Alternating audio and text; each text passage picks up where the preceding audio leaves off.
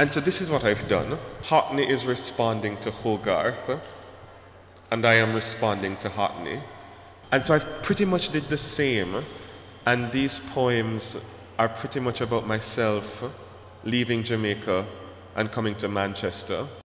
1.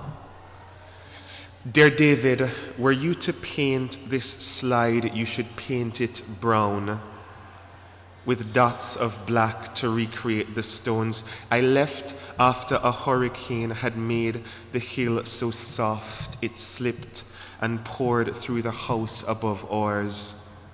We heard the dirt scraping down the road, a sound like 100 radios had lost their channels. I went outside to suddenly know that land doesn't always hold. 2. Dear David, I hope you do not take offense when I suggest what or how you ought to paint in this or that color, brown, indigo, or your favorite emergency yellow, as if I know composition more than you.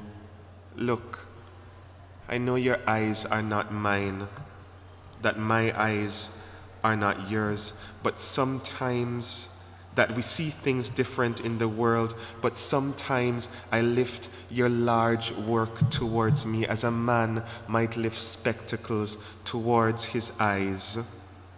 And I squint, and I focus, and I swear, David, I see the world better.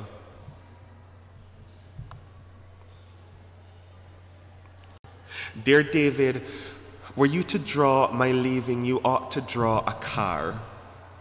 Details are not important, except the muffler. You ought to draw that larger than the car itself.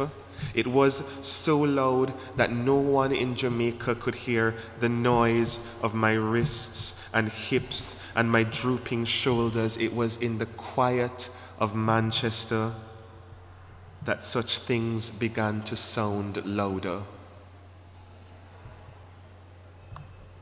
4.